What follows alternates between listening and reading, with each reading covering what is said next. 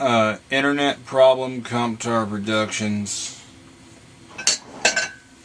presents what will be a very special recorder. Now I press stop, but it might still be getting this, I don't know.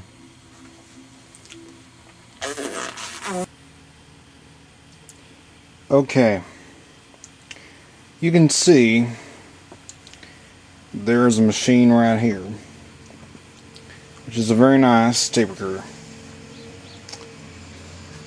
You can see the wording right there. It says Optacord. Anyway, let's remove the top cover. Now it does have hinges. I'll show you how this works. The hinges simply hinge on these little wire pieces, like little metal things like that, and it will insert into that hole and lock down, and then to get it out you have to move the slider here up and then pull it out. And it has two of those connectors on the back for the latches, so you can put on the hinges to take off or put on the door. It also has the same system on the bottom of the recorder to remove it, to replace batteries, and also for servicing the recorder. I want to show you the unique way that this recorder will hold the reels in place. If you'll notice, this does not have the three spokes that stick out to the side to catch into the spokes on the reel. Instead, it has these little plastic wings or pieces that simply will just be to snap the reel in place. So it's held in by friction like that. And I don't know if you can notice, but on this reel I put some Scotch tape in the middle portion, because the sizing on this is such that some reels it's so tight it's not a good idea to put the reel on. Other reels it holds on just right, but this reel the hole was just slightly too big and the reel would be loosely on there, not held in place at all. So I had to put tape in between the hole inside and the shaft in order to keep the reel to be held on there good.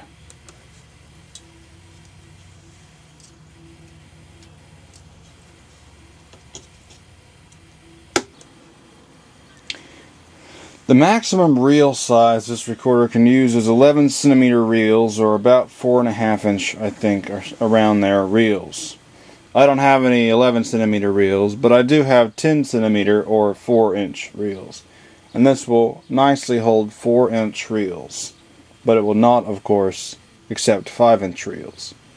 So it is one of the less common 4 inch reel-to-reel tape recorders, not nearly as common as the 3 inch, 3.5, and 5 inch reel-to-reel portable tape recorders. So it's a pretty interesting thing to note right there. And anyway, on this machine is, the brand is Loewe Opta. I'll give some close-ups. I may not be pronouncing it very well, but you can see right there. And it's called the Optacord, and it's model number 412. Of course, the lighting over here isn't the greatest because I keep casting a shadow, which is ridiculous. But also, I have the... oh yeah, I need to tell you some more information. This machine is made in Germany, and this particular one was manufactured in 1962, but this model came out in 1961. And I found out on the site radiomuseum.org, which I'm not a member, I'm only a guest, so I can't be allowed to see the pictures in full size without paying, which is very annoying. I don't know why they just... I wish they didn't make you have to pay, because I'd love to become a member if I didn't have to pay. But anyway, I saw on that site some information about this recorder, and one of the information said that this particular model recorder was the first model recorder to have a built-in AC to DC power supply, in which you could plug it into the... I know what I'm saying is one that uses batteries and plugs into the wall, where the power supply is built in. So that's pretty interesting right there. Here I have the operating manual. Nice orange color. And here's the back of the manual. You'll be dying to read what it says, and you won't see it on the video, and you'll be really annoyed by that. But I'm sorry, that's just how it is. I mean, I guess if you really dying to see what the manual has to say, any of you YouTubers out there who are dying to no end to read every single thing and see every single thing in the manual, then maybe I could scan it and upload a separate video, which would be a, quote, slideshow showing the stuff in the manual, provided they're even high enough resolution on the video itself for you to even be able to make out what it says. Anyway, without further ado, we can show some operation on this recorder. I know it's been a long time since I've uploaded a video, and even longer since I've done one on a tape recorder. I think the last tape recorder presentation video I did was, believe it or not, the Grundig TK1. Pretty insane. That hasn't been as many videos as it used to be in the not so distant past. But I may do some more videos later on of some other recorders I have lying around that I haven't made videos of yet. Anyway, this didn't have the original microphone when I got it, so I'm using this little Grundig microphone, which came with the Grundig TK46, which is the machine is not in that great of shape, and if I could ever get it to work right, it would not be an easy task. But anyway, let's go ahead and put it in press record and play at the same time, and have the pauser ready. This is the pause right here. So you have to, if you want to start up, you have to hold it down, because if you press stop, the pause gets released. I want to show that on a close-up actually. Here's the pauser. So if I were to go into play with this, I can pause it, but once I press stop, the pause resets. So when I go into recording, I have to press not only record and play at the same time, but also hold down the pause. That is, if I want to have it paused at first to set levels, which is normally what I'll be doing, and to wait for the motor to be starting at the right speed and everything. So hold the pauser, press record and play at the same time. Now I want to give a close-up of the recording level I tube. Yes, I tube. Although this is a solid-state recorder using 6 transistors, that is, 5 transistors for the amplifier, 1 transistor for the motor speed control, and interestingly enough, even though it is AC bias, they don't have a separate bias oscillator transistor. What I could tell from what it looked like in the schematic, which was inside the recorder luckily, was that the push-pull output part of the amplifier, when the machine is put into record, it's disabled from amplifying and instead switched in to be the bias oscillator transistors. Or transistor. I didn't pay enough attention to see whether it used both transistors or not, but and then the audio seems to come off after the first 3 transistors in the amplifier, and it goes into the grid of the seeing eye tube from what I could see in the schematic. Actually, maybe that's not where it actually records from, because it does go through diodes as well. So I'm having to hold the recorder up at an angle so that it can the camera that's on the tripod can look at it good. if it overdrives, the exclamation looking thing touches all the way to the dot, or at least almost all the way to the dot. And if it's a good level, it's more or less like this. As you can see here, this is a pretty good recording level, and then the side level doesn't do it very much at all. Hello, hello, hello, hello, hello, hello, hello, hello, hello, hello, hello, hello, hello. Okay, so I'm going to begin recording. I have my level set pretty good now. I'm now making a recording on the Loewe Opta Optacord 412 reel-to-reel 4-inch tape recorder. Okay, well, we made the recording, so let's go ahead and play it back. With this, I'm now making a recording on the Loewe Opta Optacord 412 reel-to-reel 4-inch tape recorder, running at the only speed that it runs at, 3 3/4 inches per second. This is a 2-track mono recorder, meaning it can have a side A and a side B, and that's it. I wish it was 4-track mono. Heck, I wish all portable mono reel-to-reels were 4-track mono, but that's just not how it is. Anyway, it's a very nice recorder, and it uses the DM71 I-tube for the recording level, which is believe it or not, the exact same I-tube that the Grundig TK1 uses as well. Also, an interesting thing to note is the motor that this recorder uses to drive the transport is the same kind of motor as is used in the Grundig TK1. If you saw the video of the Grundig TK1, you may remember I had to hold it at an angle. And then if you saw me responding to a comment, I think, it was that I had got the problem fixed. What I had done to fix the problem in the Grundig was, because I had to run it at an angle, the shaft would be in a certain way, and if the shaft shifted too much, the motor would start to squeal and would lose regulation because of the friction.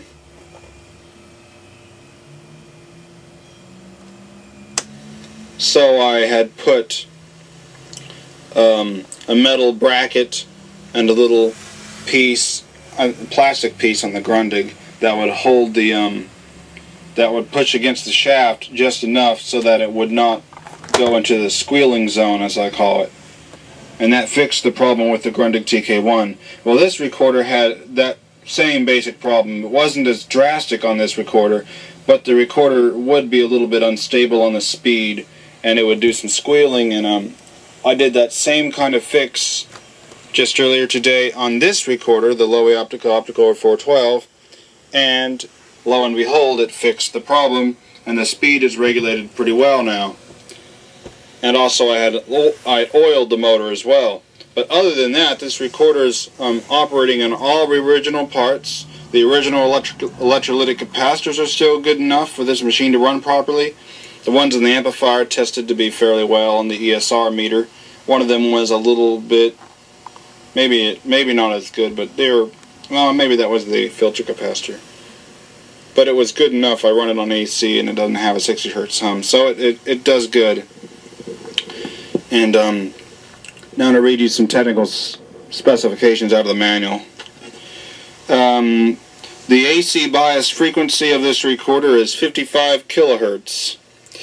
The audio output of the amplifier is 1 watt with 10% or less total harmonic distortion. Actually, it just says total distortion in the manual. It says the frequency response of this recorder is a good, where is it on there? The frequency response goes from 50 Hertz to 12 kilohertz. So it's a pretty good recorder. A lot broader frequency response than a lot of my other portable reel-to-reel recorders. And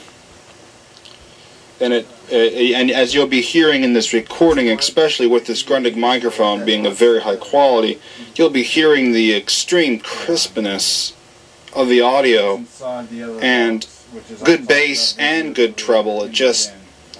It has a really, really good sound quality to it, and I really like it a lot.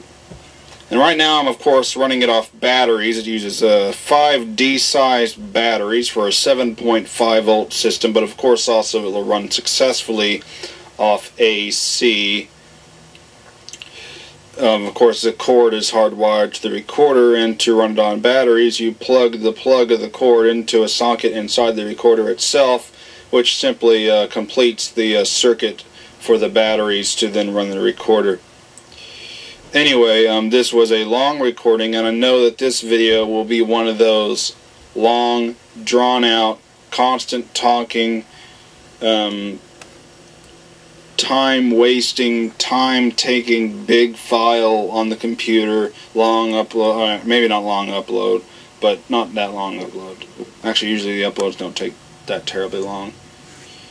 But basically what I'm trying to say is I take annoyingly forever on the videos, and whenever I keep talking and talking and talking and stuff on the videos about this and this and that and that, it annoys me!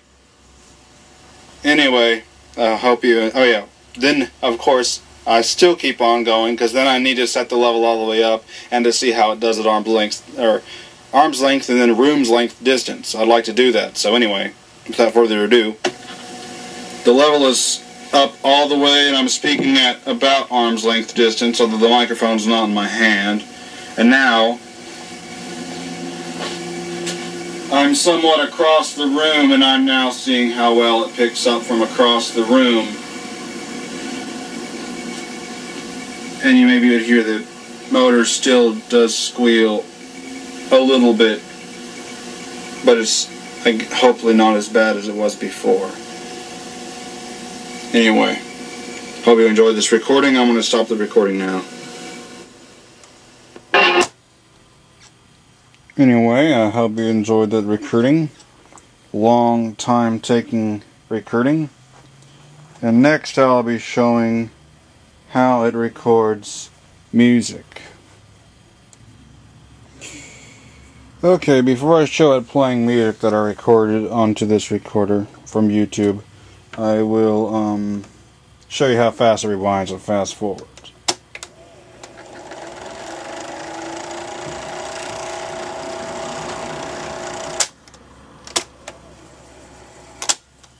Pretty nice, eh? Without further ado, let's see how it recorded music.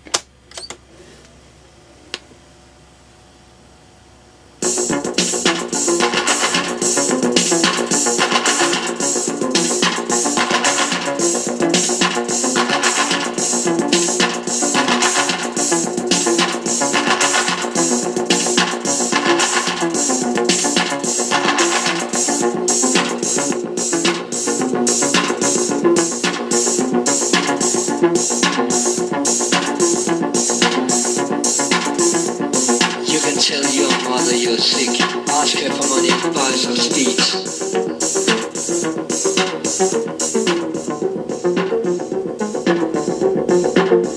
Your head is empty and your body is weak, but you know you want your line of speech.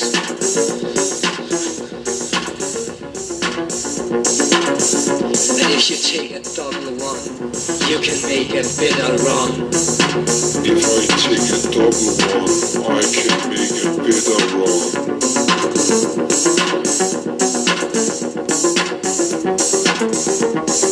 Ding ding dong, plain plum. Ding ding dong, plain plum. You can also make a mix, do it with a little fix.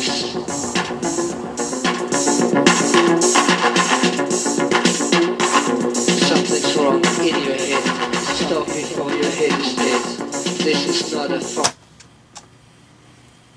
Very good sound quality. And before I'm done with this video, you knew what this was, I'm sure, tone. And this is pause. And you knew this was volume, probably, in the V. This little switch here is switches between radio and microphone inputs. So you can have a mic and a radio plugged in at the same time. And also the radio part will also give a line level output. So you can easily switch between mic and radio for recording purposes with that switch. Anyway, I hope you enjoyed the video, the very long video of this very nice German-made reel-to-reel tape recorder.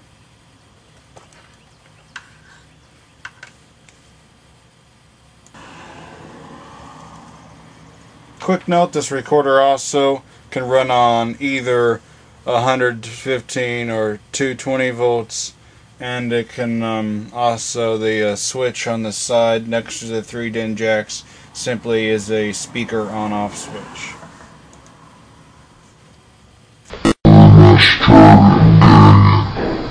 Recording.